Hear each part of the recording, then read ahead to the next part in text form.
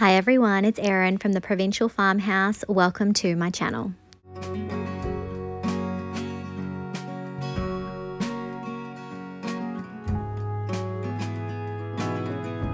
Today I'm giving a set of mini drawers a French country makeover. You can find a full product list in the description of this video and all your crafting needs on our website, theprovincialfarmhouse.com.au. I found this sweet set of little drawers at the thrift store for, I think it was about $7. It was a really good price. They're really solid, but they are really dated. So my first step is to remove all of this mismatched hardware. It's not my style. It's cute, but it's just not the look I'm going for. So I'm going to remove all of that and give it a good clean. I'm then going to be painting the entire thing with Dixie Belle's Sunkissed Silk Mineral Paint. This paint has a built-in stain blocker, so it's going to make sure that all the designs underneath stay hidden, and it's also got a built-in top coat, so I won't have to seal this when I'm done. I prefer to use a synthetic brush when I'm using the silk range. I find that I get less brush strokes doing this. So as you can see here, this piece already has a bit of texture, and this was obviously done as a factory design. It just came like this, so I am keeping in mind that you will be able to see this texture underneath my paint. Silk mineral paint is self-leveling, so you're going to be able to see it, but that's okay. It definitely goes with the look that we're trying to achieve here, which is a French country, sort of apothecary almost style set of drawers. I'm going to give each of my paint coats about 2 hours to dry. Once my paint is dry, I'm putting the drawers back in because we're now going to be using IOD's Rose 12 stamp. This is my first time using this design. I'm so excited to try it out, but first I need to give this a light sand. So I'm taking off one of the plastic sheets and I'm going to be using a 220 grit sandpaper to just lightly sand my stamp. So as you can see, I'm going in one direction and then I'm going to turn the stamp around and I'm going to sand again in the other direction. You only ever need to do this once when you first open up your stamps.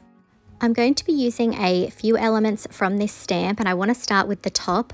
I really like the text that comes with this stamp, so we're going to take a little bit of that design and pop it up the top. So here I'm just working out position, and then once I'm happy with it, I'm going to use a piece of clear thin mount, and I have trimmed it. As you can see, this is just going to help me make sure that I'm applying it straight. I'm then going to be using some IOD black ink, and I'm just inking up my letters, and then I'm going to very carefully turn it over and I'm going to position it where I want it, and once I'm happy with the position, I'll press down. Once you do, you're committed. You want to have one hand holding it in place while the other moves around to make sure that you have good contact. I'm going to repeat the same process for the other section of text.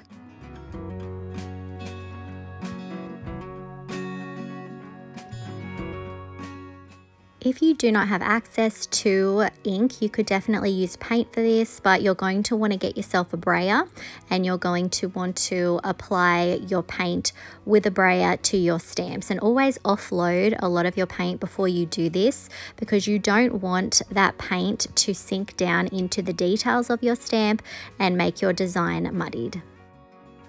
I'm going to reuse the stamp that I just used. I want to place it down the bottom. We're going to do a bit of a scattered design here, and I've just inked that up and I'm going to place it down in the bottom right hand corner.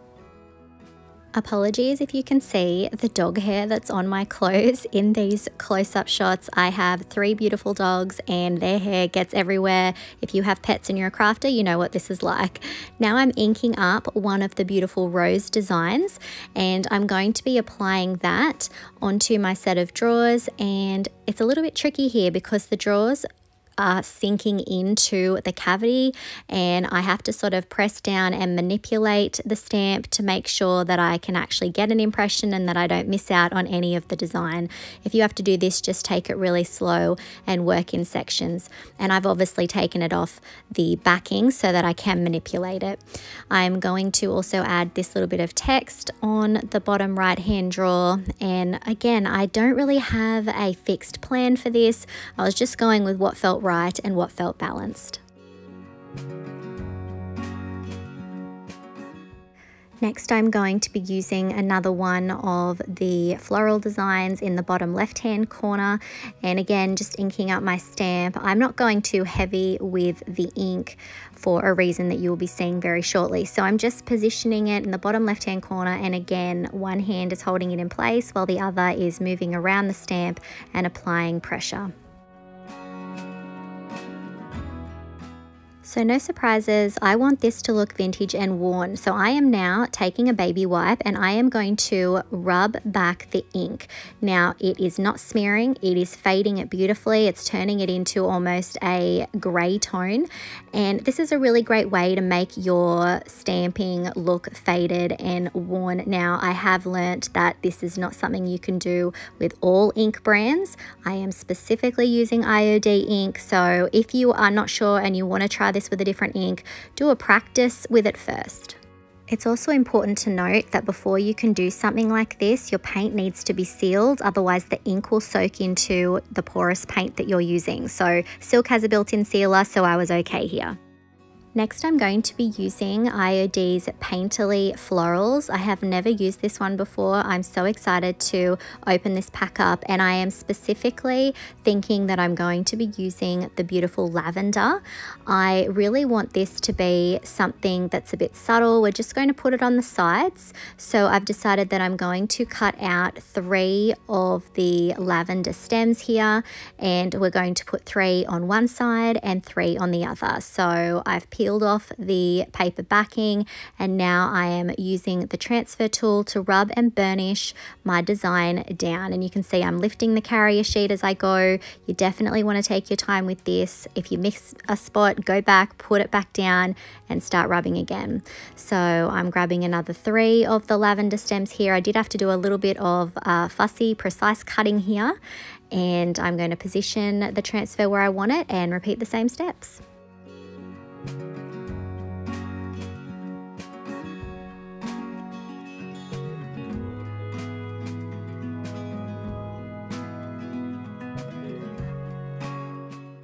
Once I have all my transfers down and burnished well, I'm going to seal the entire thing with Dixie Belle's Gloss Clear Coat.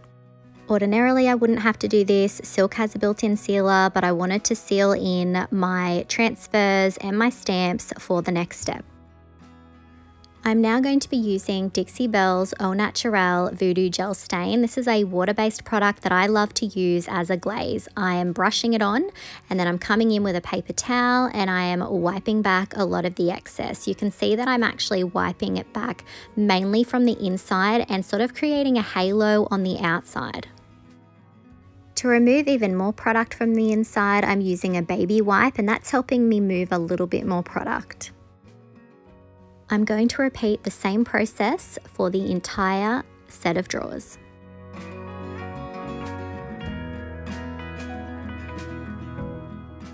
If you don't have access to the same product I'm using, you could make yourself a paint wash to achieve a similar result. You could use a similar glaze, or you could come in with a wax to antique it.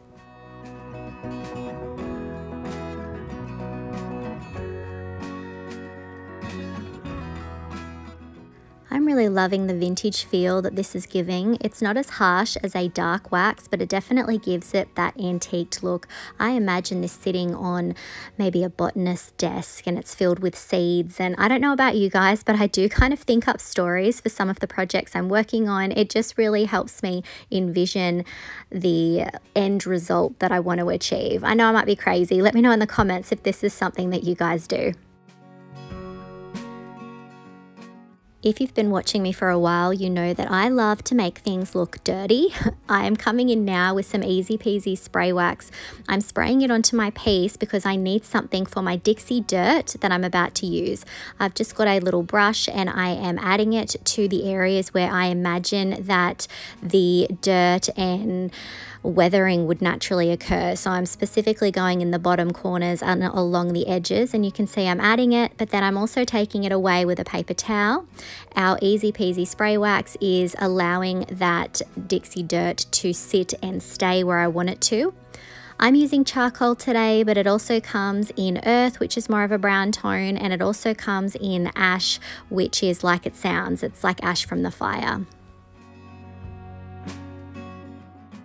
Now I'm specifically adding the dirt to the areas where I know that texture is sitting underneath my paint. I know that the dirt is going to grab that texture and it's going to sit in all of those details.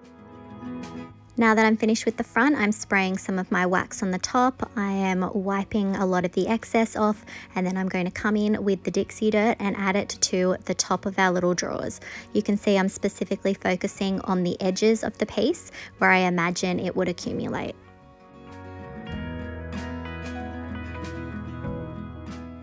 Now I'm repeating the same steps for the sides, and again I'm focusing on the top and a little bit on the bottom, and I am wiping off a lot of the excess.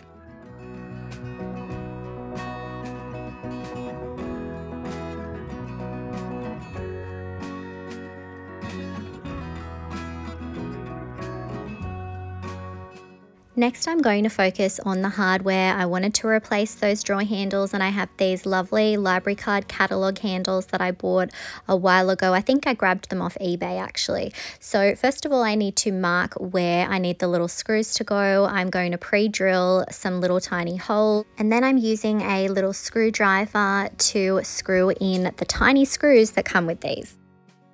I didn't have a drill bit small enough to be able to use that with these, so I did hand screw in each of them. This is probably best anyway because it's really easy to strip tiny screws like this.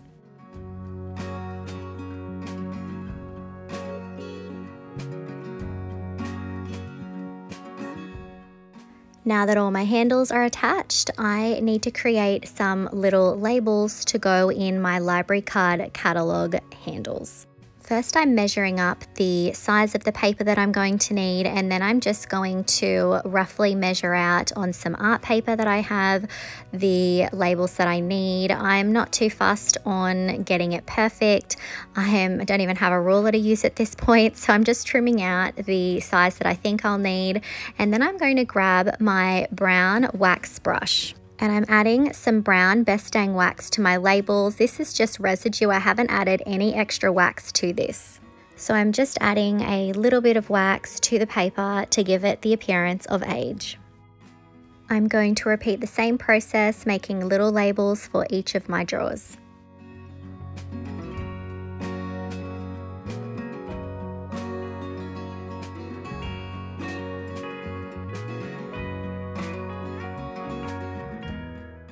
And here are our finished mini drawers.